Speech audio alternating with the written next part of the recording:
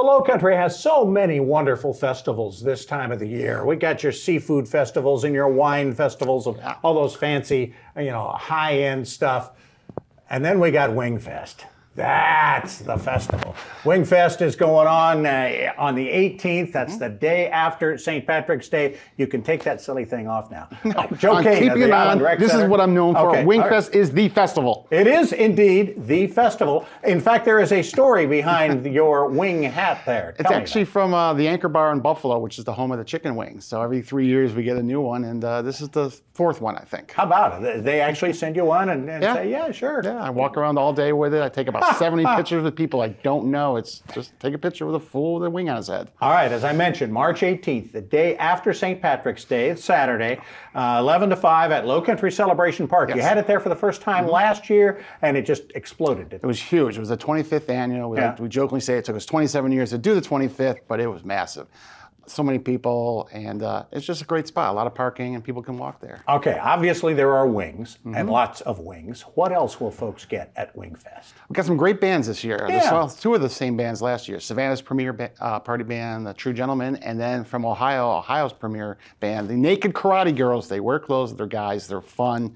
A lot of that 80s stuff. They dress up. Girls, all right? Oh yeah, they are a trip. Plus there's Kids Zone for the kids, and then there's other foods there besides chicken wings. I was going to say, what else can you eat?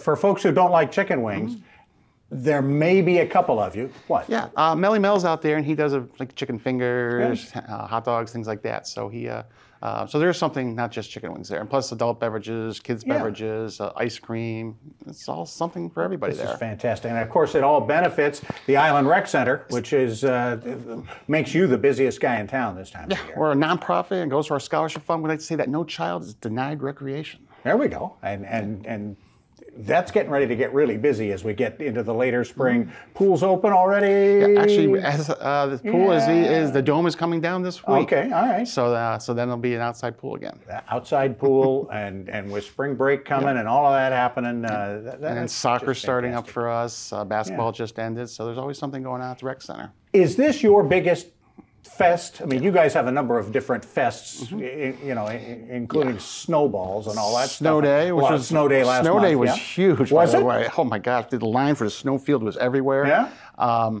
And it was great. And then the Oyster Festival back in November is another big one for us. But Wingfest is the granddaddy. Yeah.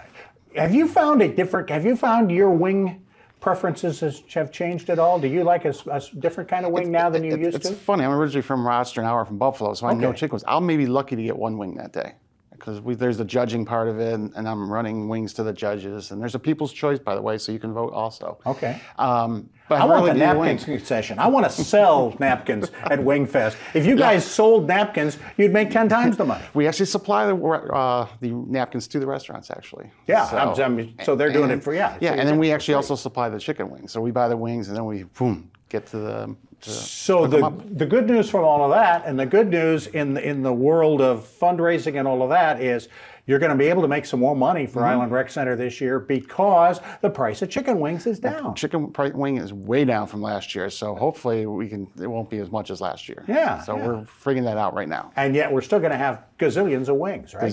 There will not be a trillion wings, yes. You won't run out, will you? Is there any chance? We've never run out. You've never run out. All right, so you can even come later on in the day. 11 a.m. to 5 p.m. is the time frame. Again, March 18th. That's the day after St. Patrick's Day. And Bob Stevens is going to be there. 2 tickets. Wow. Whoo, these babies are gold. All right, I'm going to guard them with my life. Should. Joe, great to talk to you. Thank you. 2 words, be there. Be there, absolutely. Island Rec Center having the Wingfest coming up March 18th at Lowcountry Celebration Park. And as he just said, be there. We'll be back with more of the WHHI Daily News right after this.